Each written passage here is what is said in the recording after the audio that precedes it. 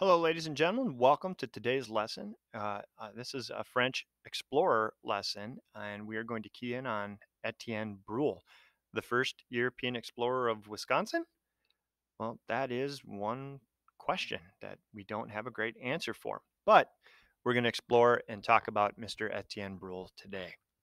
Etienne was born in France in 1592 and had made his way by the age of 16 to the New World, also known as New France, if you were French. And what can I tell you about Etienne? Um, he made an impact on the governor of the times, and Champlain is the gentleman who we know or hear about Brule from the most. Champlain sent him out on several missions, and here's what made Etienne special. He spent a great deal of time living with the Huron indigenous peoples, the Huron Indians. He knew their language, he understood their customs and their habits.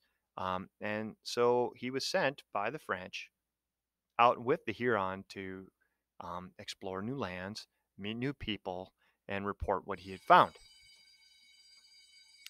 There's a bell. So, at any rate, he would report his findings back to Champlain, and Champlain would write them down. And he did much to open the New World to other French people because he knew the language, because he knew the customs and the habits.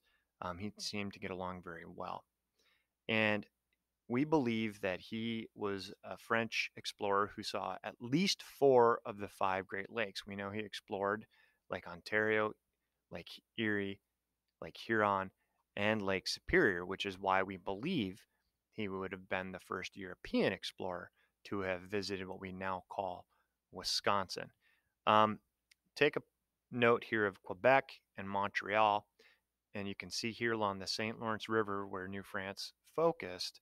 This was kind of home base, and they had befriended the Huron Indians, thanks in part to Etienne. And you can see how being sent on missions or what have you, they would have traveled the Great Lakes, which would have brought them, of course, to what we believe is now northern Wisconsin and the Madeline Island, the Apostle Island area. Now, we don't have specific records because Etienne didn't keep a journal.